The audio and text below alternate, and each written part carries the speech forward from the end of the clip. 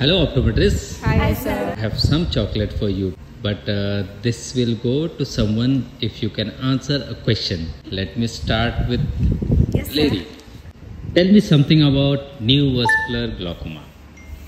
Okay. Neovascular glaucoma is one of the most aggressive form of secondary glaucoma, in which proliferation of the blood vessels happens towards the anterior chamber. It happens over the iris as well as in the angle, which is also called as rubeosis iridis.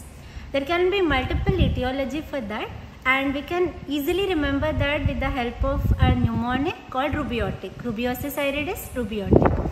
Where R stands for retinopathy, retinal detachment, retinal vein occlusion, U for uveitis, B for BRVO, and E for Ehrlich's disease, and O for ocular ischemic syndrome, T for trauma, I for intraocular tumors, and C for carotid covered